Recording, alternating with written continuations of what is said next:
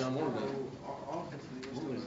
I was curious about is before this year, it was almost like there was so much attention going other places, and this year there's a lot of it on you.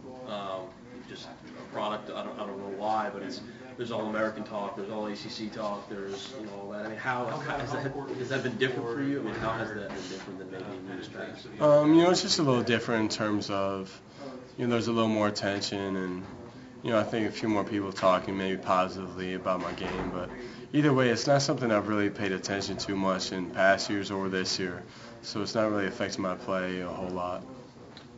How do you feel this team is progressing? I asked Nolan before.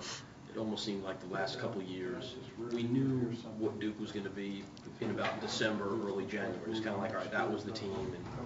But this year, it's almost like the ceiling's a little bit higher. You're not even at it yet. There's still improvement. Do you guys get that same sense? I mean, is that an accurate assessment? Yeah, well, one of the reasons is one of our best players, Mason Plumlee, he got injured in the beginning of the year as a freshman. So he's still, up until the end of the year, he's going to keep improving.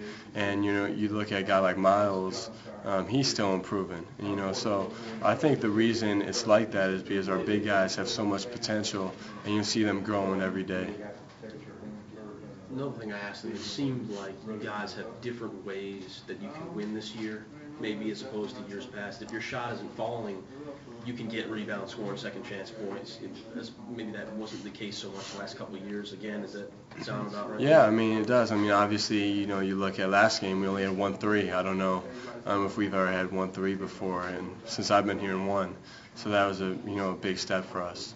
And just, I'm sorry, I'm kind of like dominating. Go ahead, just dominate everything. Yeah, just whatever. Did you have a question you want to ask?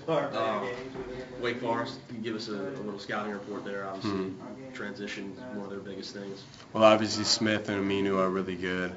Smith is, I think, as fast as any player in the country, and Aminu is talented as anybody. So, for us Sunday, we have to try to limit those two guys.